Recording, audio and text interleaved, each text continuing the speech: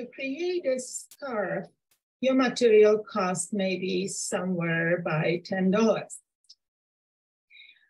You will need 2 to 3 hours, depends on the drying time. And now assume you sell it for $60. So your income per hour can be between $17 and $25. Well, you know, I just put a note in here because there is additional cost with packaging or delivery, which is not calculated. It's just an example so we can compare the different ways. So let's go to the next one. I call it the real deal. And let's see how I assemble that one. So here we have the same scarf again, 8 by 54. But in this example, we will create 20 pieces in the same color pattern. And here you can see a picture where one of my batches are drying in the sun.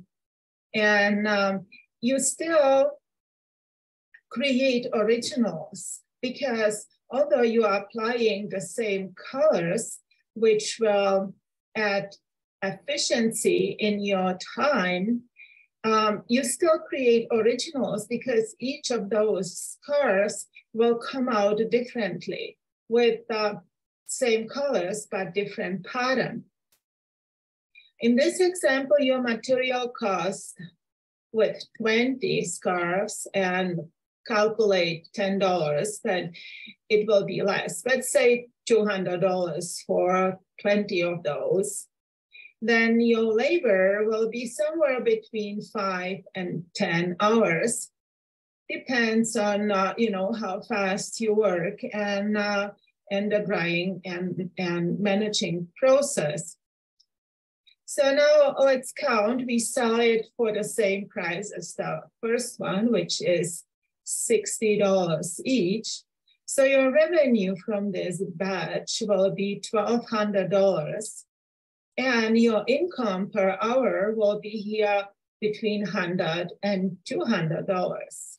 So you can see that you can increase the efficiency by creating batches like this, but there are still originals.